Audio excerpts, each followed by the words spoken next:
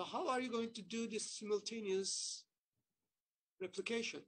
What you're going to do is you're going to have a leading strand, which is the continuous strand, and you have a lagging strand, which is discontinuous. So that guy, that part of the DNA will be replicated in short segments, short fragments. Okay, so please know the difference between leading strand and lagging strand. I will try to find a nice video for this for the next meeting of ours. I can show you, because in 3D it's a little bit more fancy.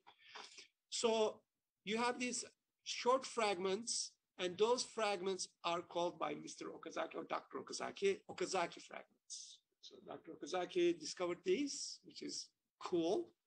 And so these are Okazaki fragments. So one side is continuous, the other side is discontinuous. After replication, these fragments will be joined together by DNA. I mean, DNA polymerase will fill the gaps, and the ligase will join everything together.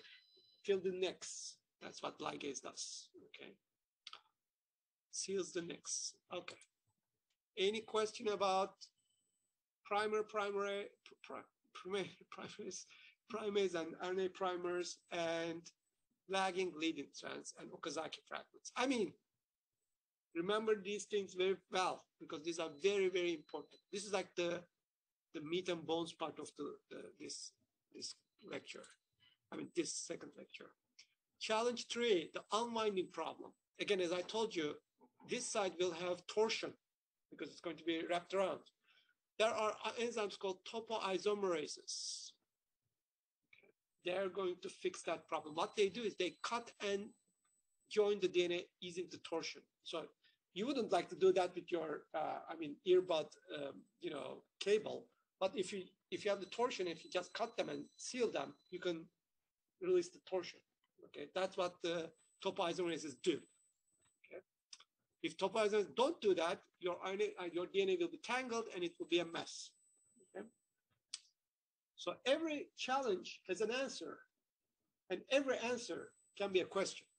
Okay, you have to know what topoisomerases do. Ease torsion.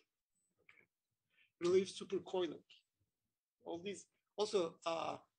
You guys already know this problem, but all this like jargon, the genetics jargon is very, very important. Now, the fourth challenge is the end replication problem. The problem is when you replicate everything perfect, at the end, you have these RNA primers, and they will be, digested, they will be gone. And you will have these opening gaps, okay? Like every time you replicate DNA, the end 5' ends will have a gap. Okay, not a long gap, but it can be a problem over time. So you have some gaps at the end. So how are you going to fix this? Because there's no DNA polymerase coming and filling this because it doesn't have a primer anymore. Okay, this is the primer of primer itself. Exactly, it's the first cause. Okay, there's nothing before the first cause. So the solution is an enzyme called telomerase, and these ends are called telomeres. This was a question in the boards this year. They asked what are telomerases, or like what fills the gap at the end. The answer was telomerases. Now, I don't want you to remember this like Turk RNA or Turk reverse transcriptase. Like I don't care about these names, but please remember there's an RNA in the polymerase, it is telomerase, and there's a reverse transcriptase. So the telomerase uses this reverse transcriptase to make a complementary DNA from this RNA it has, and adds to the end of the DNA or the chromosome.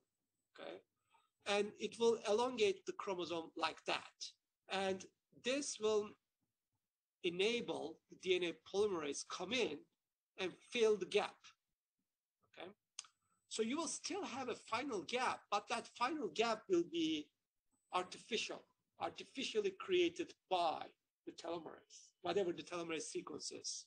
So you have the luxury to lose that end. Okay, However, surprise, surprise, not every cell has telomerases. Actually, your cells do not have telomerases. Okay, your cells are destined to die.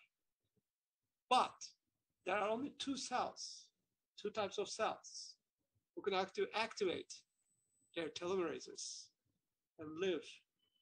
One of them is your stem cells. Okay?